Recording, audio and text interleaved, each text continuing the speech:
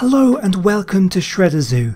Today we are looking at a bizarre amphibian that roamed North America during the Permian period from 360 million years ago until around 270 million years ago. This is the Diplocaulus.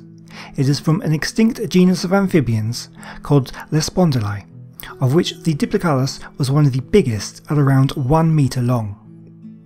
It was first discovered in 1878 in Texas and was given its name by Edward Drinker Cope in 1877. Its name means double call because it has a very distinctive head that looks like a boomerang. Many specimens have been found in the red beds in Texas, including several complete skulls measuring up to 30 centimeters across. But some incomplete specimens hinted at being much bigger. Around 2009, one of the biggest complete skulls of Diplocaulus was uncovered. Nicknamed Jeff, the skull measured over 16 inches across.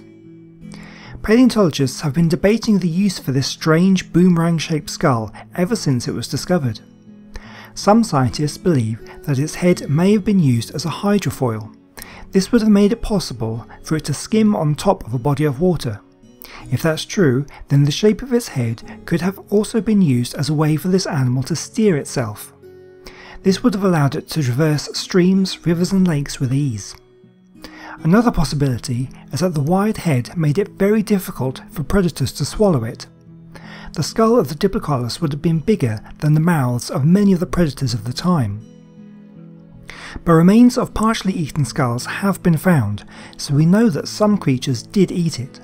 But what animal could have preyed upon the Diplocaulus? Teeth have been found alongside chewed Diplocaulus remains, and these teeth belonged to the Dimetrodon.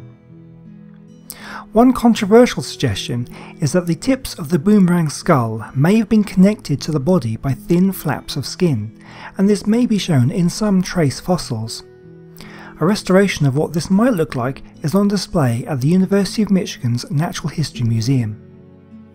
Despite going extinct around 270 million years ago, every now and then a picture or a video surfaces that claims to have caught a live Diplocaulus.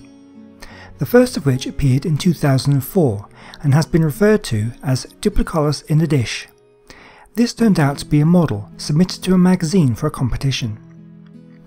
In 2011, a series of videos was uploaded to YouTube supposedly showing a Diplocaulus swimming in a river. The low-quality video appears to show a rather lifeless Diplocaulus being buffeted around by the current. No official explanation has been given, but it looks very much like a toy, with no lifelike movement being observed.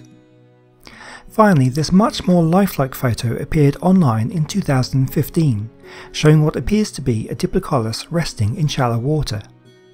But once again, this turned out to be another model made by the extremely talented Japanese model maker Goro Furuta. So until the next picture appears, we have to assume the last known specimen of the Diplocaulus was seen around 270 million years ago during the Permian period. Well, that's all for this week, and as always, I hope you've enjoyed the video and you've learned something new. Please let me know if you did by hitting the like button and leaving a comment. Please subscribe for more videos like this one, and I'll see you next time here at Shredder Zoo. Goodbye.